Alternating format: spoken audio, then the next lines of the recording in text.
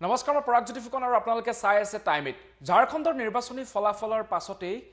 কংগ্ৰেছ আৰু মিত্ৰজোঁটৰ জয় প্ৰায় নিশ্চিত হোৱাৰ পাছতেই অসম প্ৰদেশ কংগ্ৰেছ কমিটিটো আনন্দৰ এতিয়া জোৱাৰ উঠিছে ৰাজীৱ ভৱনত ফটকা ফুটাই মিঠাই বিলাই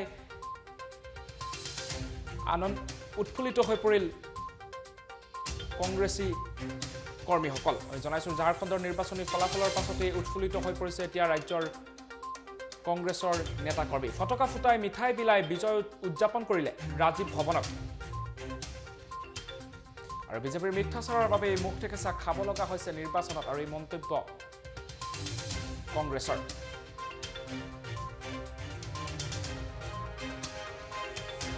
আমি দেখুৱাইছো এনেধৰণে কংগ্ৰেছৰ ৰাজীৱ ভৱনত অসম প্ৰদেশ কংগ্ৰেছে বিজয় উৎসৱ উদযাপন কৰে এতিয়া দেশৰ বিভিন্ন প্ৰান্তত কংগ্ৰেছে বিজয় উৎসৱ এনেধৰণে উদযাপন কৰিছে আৰু অসমৰ গুৱাহাটী মহানগৰীৰ ৰাজীৱ ভৱনতো এনেধৰণেই কংগ্ৰেছে উদযাপন কৰিলে বিজয় উৎসৱ আৰু এইসকল নেতা কৰ্মীয়ে ৰাজীৱ ভৱনত মিঠাই বিলাই ইজনে সিজনক মিঠাই খুৱাই ফটকা ফুটাই উদযাপন কৰিলে বিজয় উৎসৱ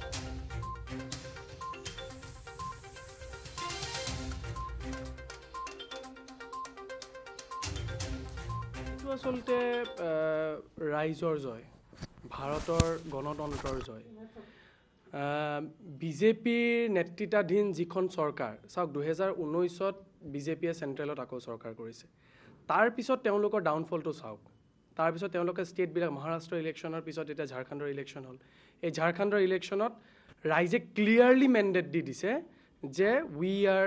নট উইথ বিজেপি কাৰণ বিজেপিক যিটো আশা লৈ পেলাই মানুহে ভোট দিছিলে সেই আশা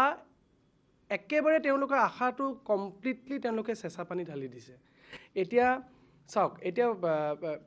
এই যে যি জয় হ'ল এই জয়টো কিন্তু অকল ঝাৰখণ্ডৰ জয় নহয় এই জয়টো ভাৰতবৰ্ষৰ জয় 2021ত অসমত নিৰ্বাচন আছে ৱেষ্ট বেংগলত নিৰ্বাচন আছে ঠিক তেনেধৰণৰে নিৰ্বাচন আছে বহুকেইখন ৰাজ্যত এই গোটেইকেইখন ৰাজ্যত আপোনালোকে দেখা পাব 100% নিশ্চিত বিজেপি চৰকাৰ নাথাকে আৰু ইয়াত কংগ্ৰেছে চৰকাৰ কৰিব 100% নিশ্চিত চাওক চিটিজেনশ্বিপ এমেণ্ডমেণ্ট এক্ট এই চিটিজেনশ্বিপ এমেণ্ডমেণ্ট এক্টখনক লৈ পেলাই যি ভেঙুচালি বিজেপি চৰকাৰে দেখুৱালে যি ভেঙুচালি ৰাইজক কৰিলে সেই তাৰ প্ৰত্যুত্তৰ 2021ক দিব এইটো খটাং আৰু তাৰেই আজি এই ঝাৰখণ্ডৰ ৰিজাল্টটোত আমি বুজিব পৰা গৈছে যিখন দেশত ৰাতিপুৱা 5-6 বজাত ৰাষ্ট্ৰপতি শাসন উঠাই ৰাষ্ট্ৰপতিয়ে স্বাক্ষৰ কৰি পেলাই মহাৰাষ্ট্ৰৰ কথাত ক'বলৈ গৈছোঁ সেইখন দেশত নহ'বলগীয়া ঘটনা একো নহয় যিকোনো ঘটনা হ'ব পাৰে সেইকাৰণে তেওঁলোকে কনফিডেন্ট যে আমি 20টা পালেও আমি চৰকাৰ কৰিম 15টা পালেও আমি চৰকাৰ কৰিম 30টা পালেও আমি চৰকাৰ কৰিম গতিকে সেইটো কিয় ইমান কনফিডেন্ট কিয় হ'ব পাৰে কনফিডেন্ট এইটো হ'ব পাৰে যে আমি কম কাবাৰ পিছফালে আমি ইডি লগাই দিম কাবাৰ পিছপিনে আমি CBI লগাই দিম কাবাৰ পিছপিনে আমি পুলিচ লগাই দিম মিলিটাৰী লগাই দিম গতিকে সেইকাৰণে তেওঁলোকে বেছি কনফিডেন্ট তেওঁলোকে কনফিডেন্টটো এই কাৰণে তেওঁলোকে এনেকুৱা এটা ভাৱ আছে যে আমি 25টা হ'লেও